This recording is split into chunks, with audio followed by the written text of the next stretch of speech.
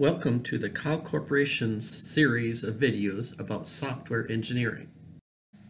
The topic of this video is the construction of a standard string. Before proceeding, make sure that you have already watched these other videos first. If you were to use a vector class to store character string data, it would look this way.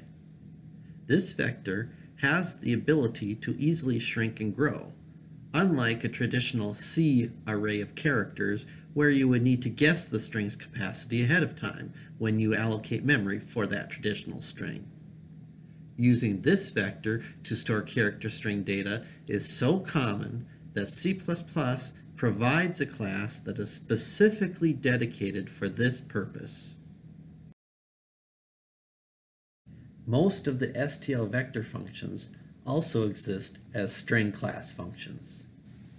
This includes default construction and initialization from a literal.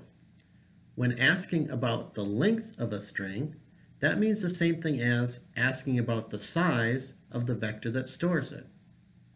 You can test the equality of two strings the same way you would do for two integers, by using an equality operator between their two values. You can index individual characters or temporarily access all the character data as a contiguous sequence of memory. It is most efficient to remove or add characters to the back side of the string, although you can remove any arbitrary substring. You can assign a value to a string variable the same way you would do for ints, by using an assignment operator that treats string objects as values. A string object can be treated as a value, just as you can treat an int as a value.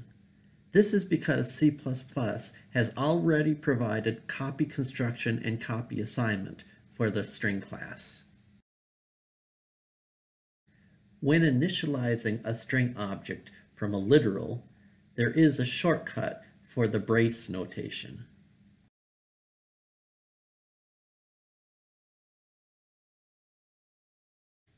A string object does not use the null character for marking the string's termination. In fact, the string object might even contain a null character as a data character within its content, just like any ordinary character.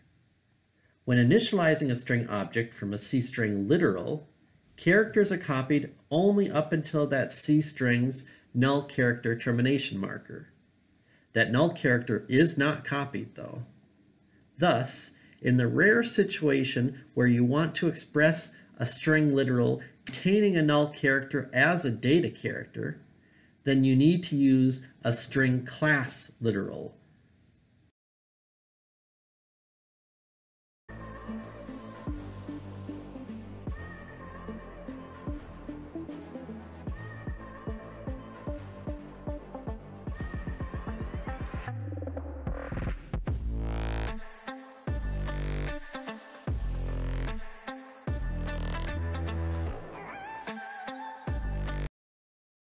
We have seen that the string class is like a STL vector where the item type is an ASCII character. There is also another class called WString, which is like a vector whose item type is wide Unicode characters.